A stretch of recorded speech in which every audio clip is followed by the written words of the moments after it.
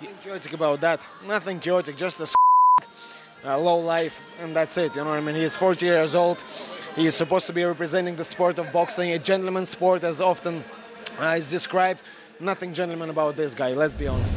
No, I feel comfortable in here. You know, he's talking about, oh, you're not gonna know this and that, but Ireland is a very well-known country for boxing. They've got Olympic medalists, they've got very, very high-level pros, and I have sparred all of them. So he's not going to show me something that I haven't seen before. I, on the other hand, will, because how is a boxer ever going to spar an MMA fighter? You know, it's very hard for a boxer to try an MMA, even sparring round, because you just can't. So he doesn't know what to expect. He doesn't know what a wrestling clinch is. He doesn't know what a MMA clinch is. He doesn't know what a Muay Thai clinch is, and he hasn't got the time to learn about it. I am going to introduce him to it very quickly and very painfully, June 22nd. Come on, let's be honest, like, this is not trash talk. Who has he ever knocked out? He couldn't put away the guys that were sent to lose there. You know, the way they pad your record?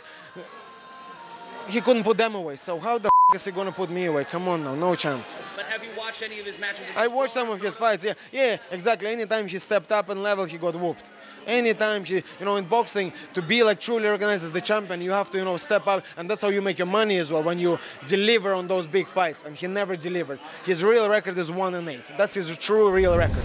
Yeah, it probably would be the biggest fight, and you want it to be that way. You want your each next fight to be bigger than the last one. That's the way to be. That's called progress. So yes, this is my latest fight, so it's going to be the biggest fight of my career, because my career is on the up.